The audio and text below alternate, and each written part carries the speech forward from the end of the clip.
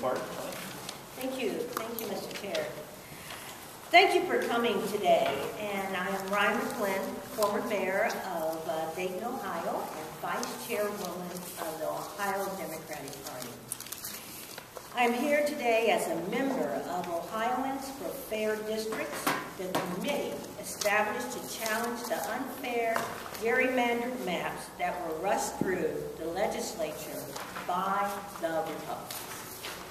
In addition to Chairman Redfern and myself, other members of the Ohioans for Fair Districts Committee include State Senator Nina Turner of Cleveland, State Representative Kathleen Clyde of Kent, and State Representative Matt Lundy of Elyria.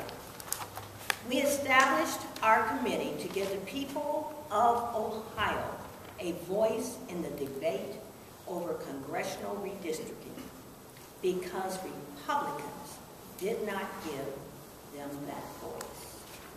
Last Friday, the Supreme Court ruled that the people of Ohio can exercise their right to stop the unfair congressional maps drawn by state House Republicans.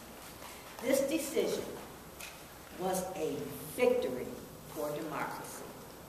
The Republicans in the legislature will not be able to prevent the people of Ohio from waging a referendum on future legislation simply because they added an appropriation to the bill.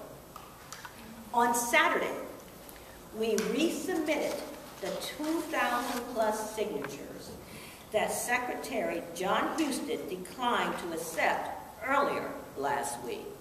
And today, Ohioans for Fair Districts is asking the Supreme Court to restart the 90-day period for us to collect signatures to repeal House Bill 319.